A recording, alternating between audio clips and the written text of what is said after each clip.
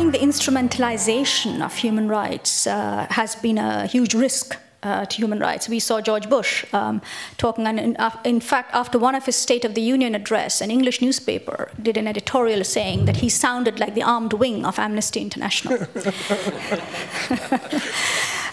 So yes, and now the CIA is talking about women's rights.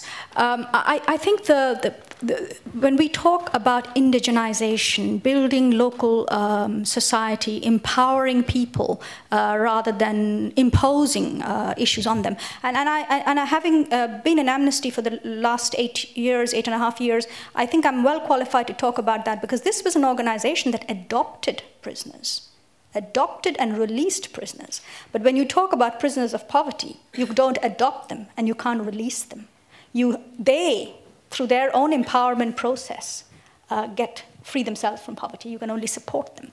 So it's the same with women. You cannot actually emancipate women. Emancipation is a process, it's an internal process, whether it's for black Africans or whether it's for women. Emancipation is a strengthening process from inside that has to happen.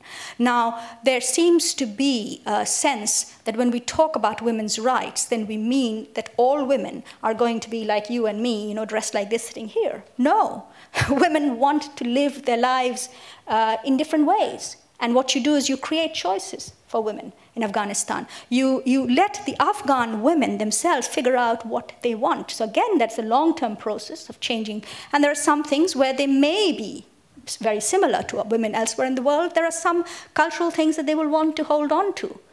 And moving slightly from your subject, that's why I think that it is so damaging to ban the hijab or ban the headscarf and so on. I think women have to make those decisions themselves. And what governments have to do is to create an environment where women can make those choices and make those choices free of coercion, either to keep the scarf on or to take it off. But don't go telling women what to do. And that's the risk here, that the West, through its aid program, will start developing women's programs in Afghanistan that tend to be like women's programs elsewhere. But you have to engage with women there. Women there don't want to die in childbirth. Women there want to go to school. I mean, I worked with Afghan refugees in the camps in Pakistan in the 80s, when I was with the UN at that time. And I remember at that time as a junior UN official going into the camps, surveying all these women, finding out what they wanted to go to school. And there's one incident that I will never forget, and that was the story that one of the camp officers told me, that in that particular camp there were no school for girls, and there was a little girl who wanted to go to school with her brothers. So after a lot of hassling, etc., we managed to set up a girls' school. And I went to visit that school, and I found this little girl sitting there with her back to the rest of the class. So I said to the teacher, but this little girl wanted to come to school. Why is she sitting with her back to the rest of the class? That's because this girl said, I don't want to go to a girls' school. I want to go to a mixed school of girls and boys. And this little 8-year-old was protesting with her back turned to the rest of the class. Now, that 8-year-old girl had that much of spine in her to be able to do that. So let's not be condescending about the women of Afghanistan. Let's talk to the women. Let's find out what they want. Let's engage, let's build women's groups there, help them, and they will figure out their own relationship with the Taliban and with their religious groups. Don't assume that they will necessarily be as anti-Taliban as Western donors might want them to be. Some of them won't.